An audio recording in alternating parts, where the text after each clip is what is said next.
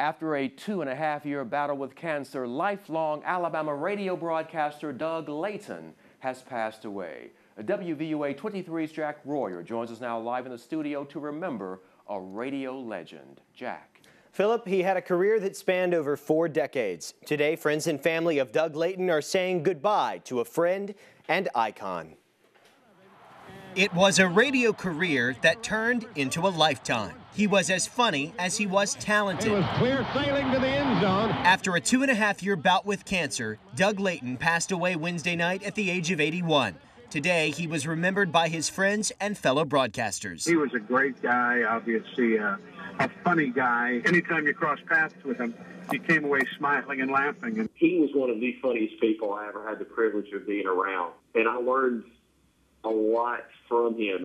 I think of him, first of all, as a dear friend, as a very talented broadcaster, and then third, a huge Alabama fan. He's loved for many different reasons by many different people. For 32 years, Layton was the color commentator for Alabama football radio broadcasts, spanning the career of 6 head coaches. 11 of those years, he called Alabama basketball games as well. He worked with John Forney and Paul Kennedy, and later Eli Gold.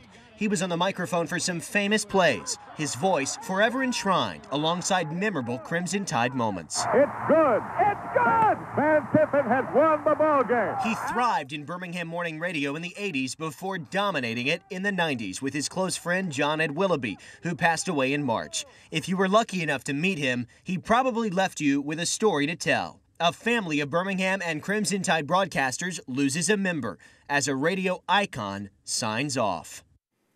No funeral arrangements have been announced yet. Doug Layton is survived by his wife of 53 years, Valita, his daughter Tyler, and son Doug Layton Jr. He's remembered and missed by many more. Live tonight in the studio, I'm Jack Royer, WVUA 23 News.